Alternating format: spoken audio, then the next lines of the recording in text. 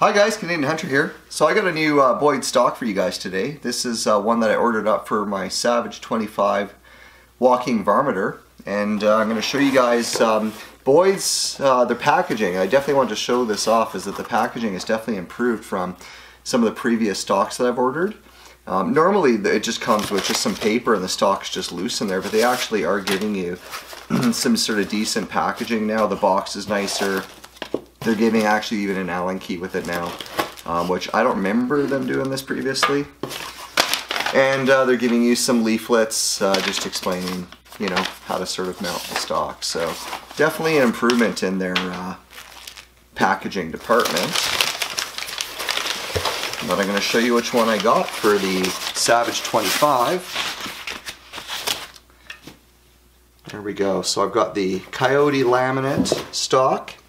And I did choose the optional cheek riser, and I ended up finishing this one in the high gloss finish. And I think I haven't looked at this yet. I didn't cheat, and I think it looks really good. Actually, I'm very happy with that. So, and I wanted to go with the. I've always wanted one of these Coyote laminate stocks. I think that they're really nice, and yeah, just first impressions, it's very nice. So, reason I ended up going with this stock is that I decided that the 25 walk-in varminter was quite accurate, but I felt the stock was letting it down.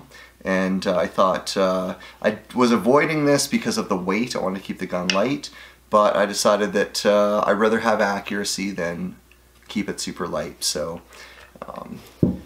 as you can see, well, let's see here now, they do give you a front screw. Must be just because the stock one is too short perhaps, and these ones are probably long enough. If you've never seen a 25 walking varminter, it actually has 3 screw points where most guns have 2.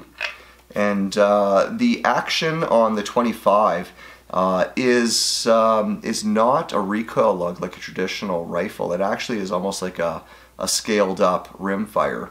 So it uses sort of a round plug style recoil lug. So don't know how this is going to fit yet. I don't know if I'm going to have to do some kind of bedding on this. Just taking a quick look here.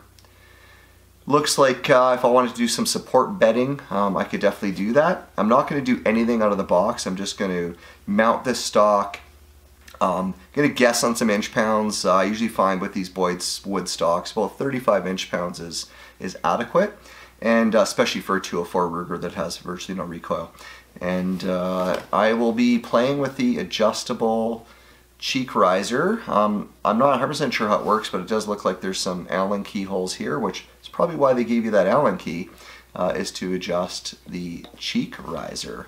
And that's it. This is a really quick video, but just want to show that Boyd's, I really think that they are stepping up with the quality of their shipping, at least, and their stocks are really fantastic, honestly.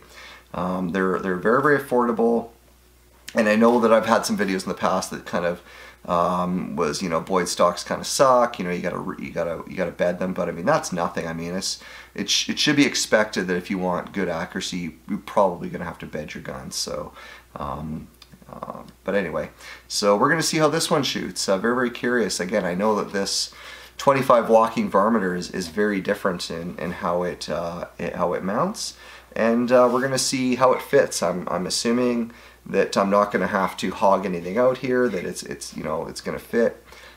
This stock was specifically for the 25 walking varminter, and there really is only one version of that gun, so hoping for a really good fit.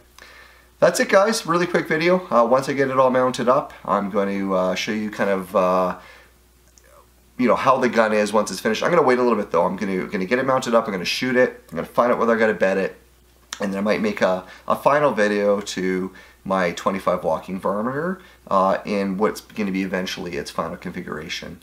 That's it, guys. If you like this video, hit that like button, and as always, please click subscribe. Talk to you later. Bye bye.